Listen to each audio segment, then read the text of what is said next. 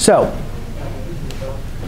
important thing we want to understand. End behavior, we only care about the degree.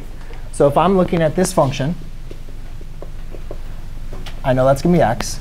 X plus 3 expanded is going to give me what as my leading term? X raised to the third power. I don't know what the rest of it is, but guess what? I really don't need to. X minus 2 squared is going to give me x, the leading term, as x raised to the second.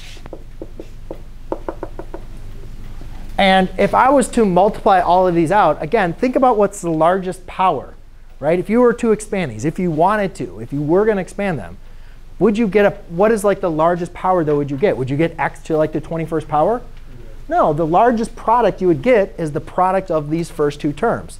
So, or let's look at these two first. The product of these two terms, if you were going to do like the box method, if you were going to, still the largest power would be x squared times x cubed, right? Because everything else is descending. Correct? So the largest power times the largest power gives you x to the 5th. So it's x times x to the 5th, dot, dot, dot, dot, dot. Therefore, the largest power of x times x to the 5th is x to the 6th. Again, that's a positive coefficient. You have it to an even power. So I think, oh, positive, even, that's just like a quadratic. I'm going to write this in limits. So limit as x approaches negative infinity means going left. And limit as x approaches positive infinity is the same thing as saying going right.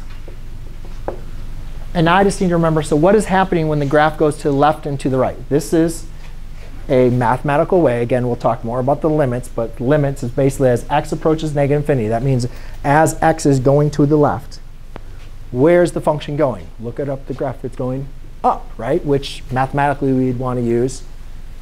Because it's going up, but it's going up to where? Infinity. So as x goes to the left, since this is even, it's just like x squared. It's going to infinity. As x approaches infinity, which is going to the right, it's also going up.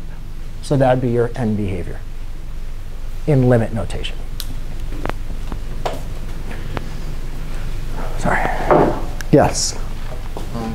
When you're using limits, can you use f of x instead of limits, or you're It's you're actually going to be asked to use both.